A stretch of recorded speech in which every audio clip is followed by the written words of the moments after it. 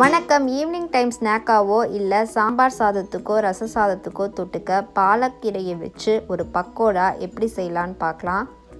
பாலக்கீரை பக்கோடா செய்கிறதுக்கு தேவையான பொருள் 2 கப் கடலை மாவு எடுத்திருக்கேன். அதை நல்லா சலிச்சுக்கிட்டு ஒரே மாதிரி ஒரு விஸ்கு வச்சு கலந்துக்கிறேன்.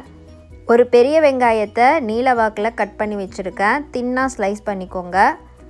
ஒரு கட்டு பாலக்கீரை எடுத்திருக்கேன். அதை பொடி பொடியாக கட் பண்ணி வச்சுருக்கேன். 2 டேபிள் ஸ்பூன் அரிசி மாவு எடுத்திருக்கேன். நல்லா பக்கோடா மொறுமொறுன்னு வரும் அரிசி மாவு சேர்க்கறதுனால. இப்போ கடலை மாவோட அரிசி மாவு அப்புறம் மிளகாய்த்தூள் தேவையான அளவு சேர்த்துக்கிறேன். சீரகம் 1 டீஸ்பூன் அளவு சேர்த்துக்கணும். சீரகம் சேர்க்கறதுனால நல்லா பக்கோடா வாசமாக இருக்கும்.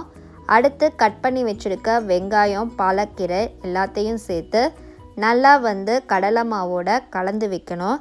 கலந்து ஒரு 5 நிமிஷம் அப்படியே வச்சுடுங்க. அதுக்கு பின்னாடி தண்ணி போட்டு கலந்துக்கலாம். பக்கோடாக்கு பிசையும் போது பெரிய பவுலாக எடுத்துக்கோங்க. நல்லா பெரட்டுறதுக்கு ஈஸியாக இருக்கும். தேவையான அளவு உப்பு அடுத்து சேர்க்கணும்.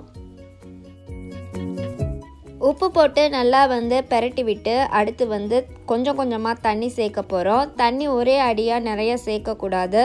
கெட்டியாக தான் இந்த மாவு பிசையணும். அப்போ தான் பக்கோடா நல்லா வரும். பக்கோடா பொரிக்கிறதுக்கு ஒரு பக்கம் அடுப்பில் கடாயில் எண்ணெயை வச்சுருக்கேன். இந்த பக்கம் தண்ணியை கொஞ்சம் கொஞ்சமாக சேர்த்து கெட்டியான மாவாக பக்கோடாக்கான மாவை ரெடி பண்ணி வச்சாச்சு.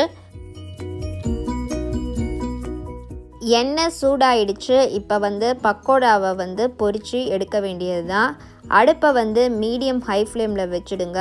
வச்சு அப்பப்போ ஒரு கம்பி வச்சு திருப்பி விட்டு 2 பக்கமும் பொன்னிறமாக ஆகிற வரைக்கும் வச்சுருந்து பக்கோடாவை பொரித்து எடுத்தோம்னா நமக்கு பாலக்கீரை பக்கோடா ரெடி ஆகிடும்.